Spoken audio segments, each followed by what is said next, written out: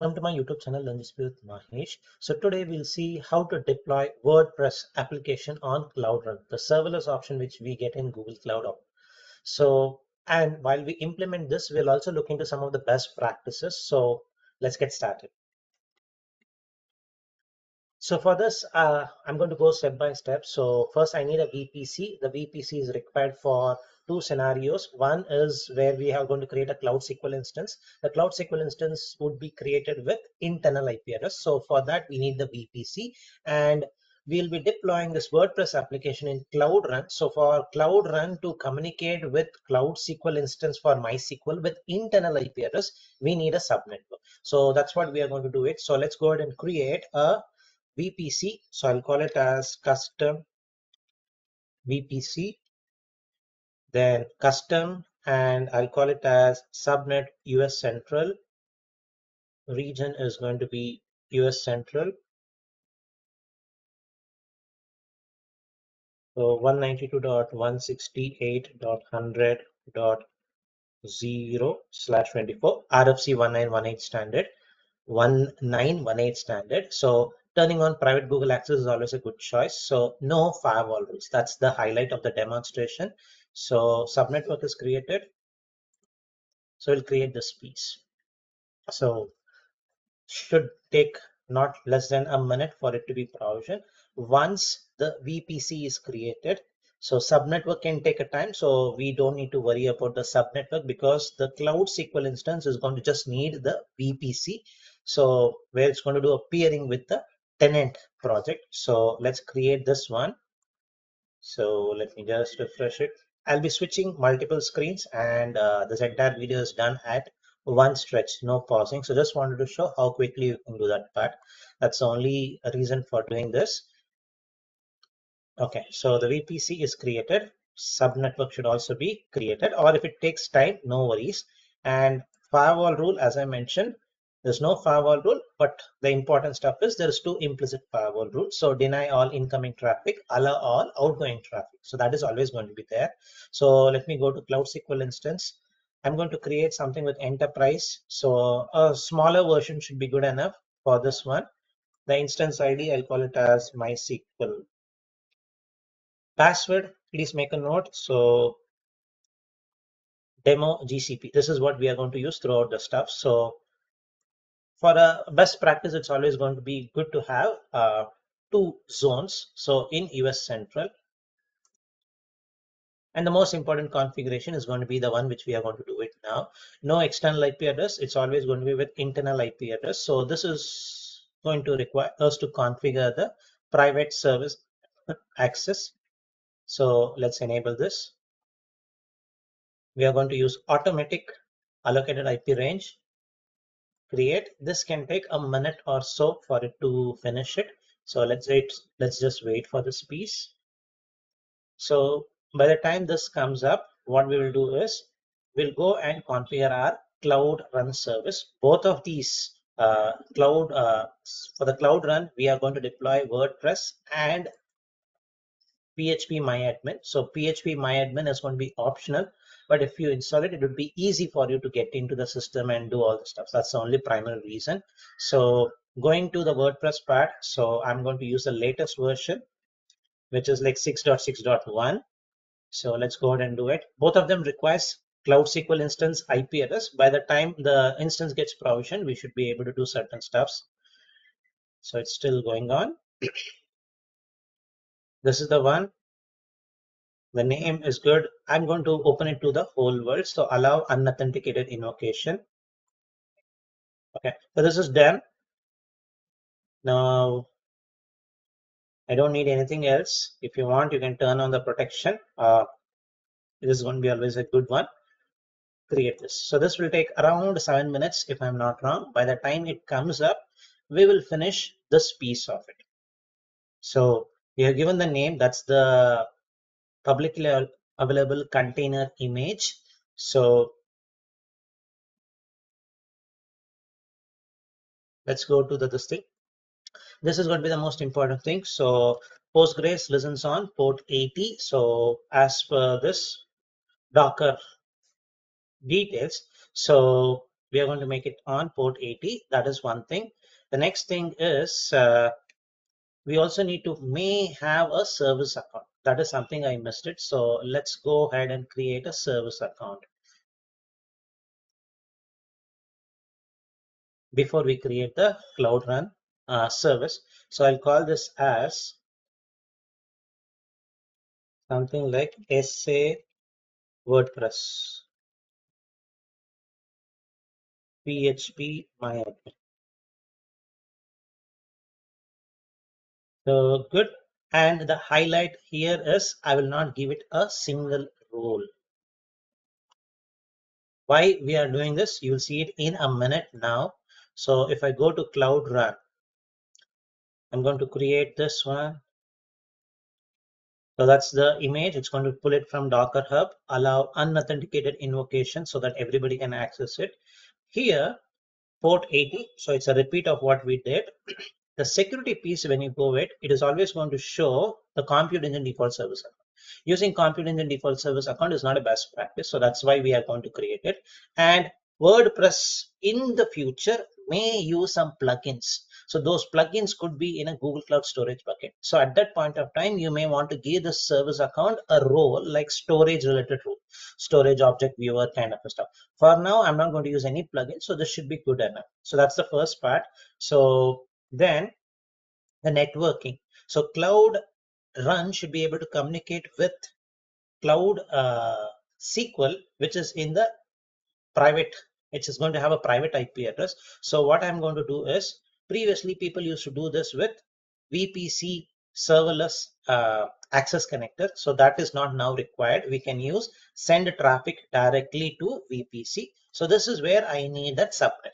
So hope it is making clear why we created a VPC and why we created the subnet. So that's the key connection part here. So this should be good enough. And I have to have the last piece, which is the variables. So what are the variables? It is very nicely mentioned. So we have to copy these things. And when you're copying these things, please make sure there's no white space.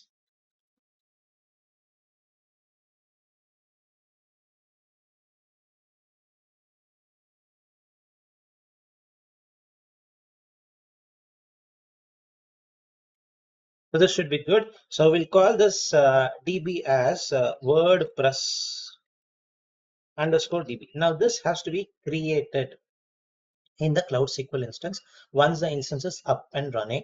So let's see whether the instance is up and running. It will take a little more time, but at least if it gets me the external IP address, I should be good here. So I'll save this, copy this, put it here. It's a MySQL instance, so it's going to be root. The password demo GCP. Now, one best practice which we are missing here is it should be good to read it from a secret as an environment variable. I'm not doing it here. I'm putting it as a plain text. This could be an improvement area, which I would say. So this one important part, this database needs to be created. So once the instance is up, so it's still going on. So this place is what we have to create it. So this button will be enabled once the instance is up. Let's wait for that part. So I'm just going to wait till that comes up.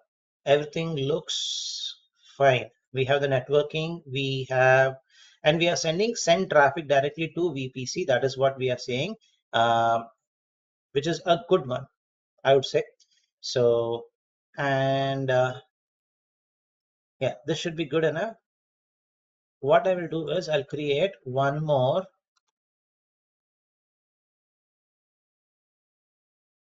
This is for our PHP MyAdmin. So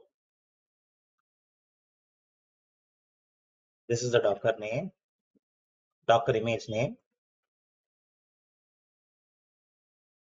Allow unauthenticated invocation. Again, this listens on port 80. Security wise, we'll use this. You have to use it by hook or crook. There should be one service account. You cannot have Cloud Run without a service account. So there's nothing there. Networking, again, something which we have to do is, so route to VPC for outbound traffic.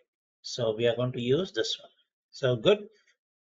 And one point here, if you see it here and here in both the sections, I'm routing only requests to private IPs to the VPC. Most of the demos, they basically do route all traffic to VPC. We don't need that.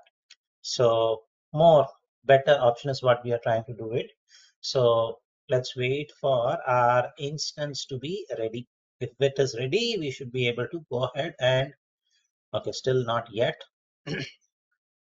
Murphy's law. So when it is supposed to happen, it is taking little time. So let's wait for that part. It is showing and it is not showing sometimes. No worries. Let's wait for, yeah, it is now there. So let me just do this. Get the environment variables. So this is the DB. This is an important step, folks. So it cannot create a database by itself. So we have to create the database manually. So once you have created the database, all the necessary schemas will be created. So no issues with that. So we are good. Let's go ahead and click on create. By the time this gets created, we'll go and provision our PHP myadmin. So for PHP myadmin, you also have to have some of the environment variables. So that's the password,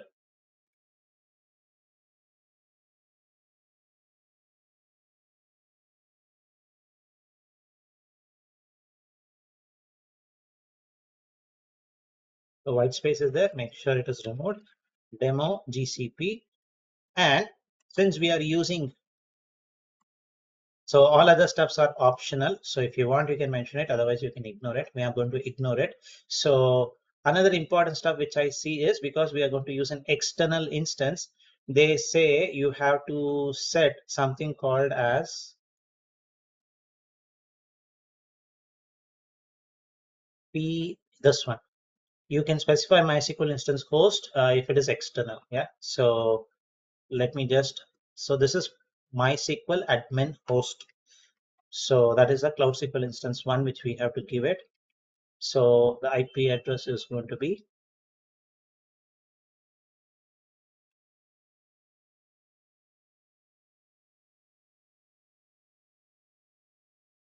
then we have the stuffs.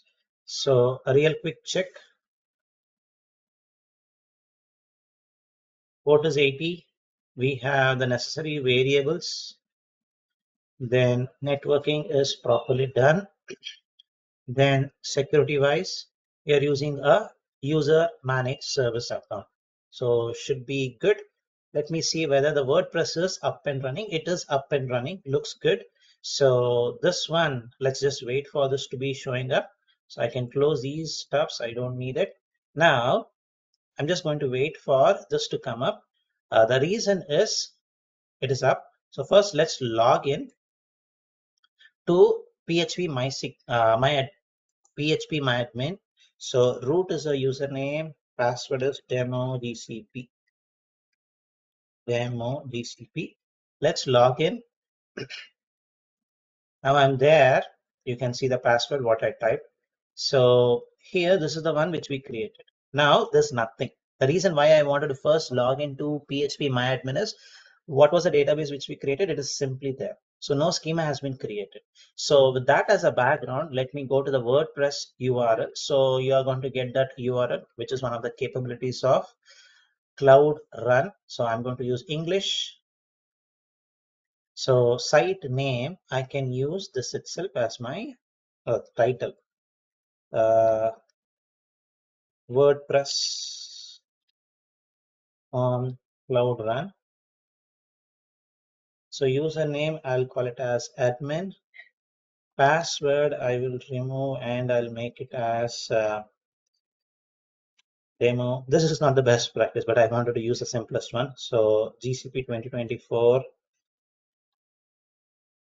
Cloud Run. Okay, so good. Email address. Good. So click on install. The moment I do this one, right, what will happen here if we refresh this? You can see this the schema, the necessary schema which is going to come. So one of the important one is WordPress options. That's one of the important table which I see where most of the settings are going to be there. So let's come here. So the password is this one. So let me save it, log in. Now, if everything is good, I should be able to get in. So that's something like how quickly we can have the WordPress stuffs running. So from here, you should be able to do all your stuffs. This is going to be standard, right? So a quick summary, which I would like to share is we created a custom VPC with only one subnetwork, then no firewall rules, that was a highlight. Then we create a Cloud SQL instance with internal IP address. So this behind the scene is going to create VPC network peering between the tenant projects. So if you are interested in more details on that, so usually in my professional cloud architect training, I discuss more on that kind of a stuff. So if you're interested, you can ping me on that. I can give you more details. So then WordPress, we literally use the container image available in Docker Hub, and we have provisioned it with some of the environment variables. This is a place where we can have some improvements. So that is done, and this Cloud Run interacts with Cloud SQL instance using internal IP address with the help of connect directly to the VPC with that new feature. Lastly, we have our my admin also working, so which is making more sense. So if I refresh it, I should see, this is the only stuff which we see. Now, if you go ahead and look into the options, you should see all the details which we had mentioned. So sorry, all the details which we mentioned, it shows up all the details. So that's all I wanted to share here. So this is an implementation video. So if you have any questions, comments, please put it in the comments. Happy to respond to that. Thank you.